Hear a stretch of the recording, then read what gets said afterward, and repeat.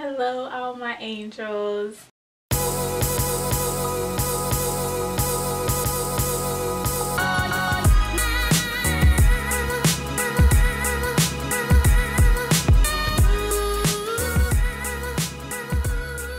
Before I get into this video, I do have to thank God for getting us this far.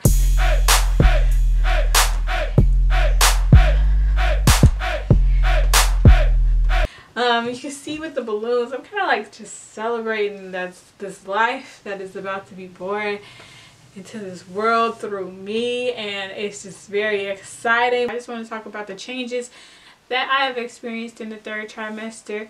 The first thing, weight gain. Of course, this is the time in your pregnancy where you're going to gain the most weight. Everybody's just like, whoa, you're not small anymore, you blew up. Me and MommaSavvy, yes, we have grown. According to doctors, baby is gaining an ounce a day, so that's exciting. I got about 5 or so more pounds to gain before I'm completely done with gaining weight, and I couldn't be happier. Healthy, you're expected to gain between 30 to 35 pounds, so I'm right on track. I feel like when I eat now, my eyes are much bigger than what my stomach can really take. I don't have space for large meals. I think during my second trimester was when I was eating the most, but now I just eat more frequently and in smaller intervals. So like when doctors tell you you should have 6 small meals a day, which at first sounded crazy to me, I understand. We're talking small, like maybe a third of a meal. My cravings are the same. I crave fruit, juice, things of that nature, water. Yeah, MommaSavvy is just easy. She's been so great to me.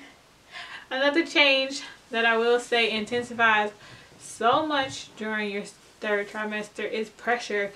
That baby hair is like all in pelvis, like all in your pelvis. So you will start to feel that even more. I would say about 32 weeks is when I really noticed that, wow, there's like a head in the middle of my especially I notice it when I get up in the morning and I'm getting out of bed. I'm starting to have to walk myself up out of bed with my hands and take it very slowly when getting out of bed. That morning stretch that you always want to do is now becoming harder because I just don't want to pull anything, so I have to ease into that. And it's just because of the pressure that the baby is now putting on your body. I've always been a side sleeper, so my sleep has not been affected that much by this whole new, addition to my body. But I think if you are not used to being a side sleeper, then this is the time in your pregnancy you might experience some discomfort while sleeping. I just been snuggling up with my little bump and we've been good. My yoga ball is my best friend. I'm actually sitting on it right now if you can't tell. But yes, this is the only thing that I enjoy sitting on nowadays. Everything else provides no type of comfort at all. No matter if it's memory foam, a cushioned chair, a chair with a nice cushion or anything like that, it's still very uncomfortable to get up. I wouldn't say to sit always unless it's like a hard surface. Yes, it does hurt to sit, but I experience the most discomfort when I am rising from whatever I'm sitting on other than my yoga ball. And this yoga ball is helpful because it keeps me limber. It keeps me, I feel like, ready for, or getting me ready for labor, getting me limber. And all those stretches that I cannot do on any other type of platform, I can do it here. So yes, get you a yoga ball. In my notes, the next change is labeled effing fatigue. And because it is just something that's now at this point very uncontrollable. I did go into work about 2 or 3 days during this trimester, and let me tell you, hopefully my employer is not watching, but I have never fell asleep standing up in my life to this point.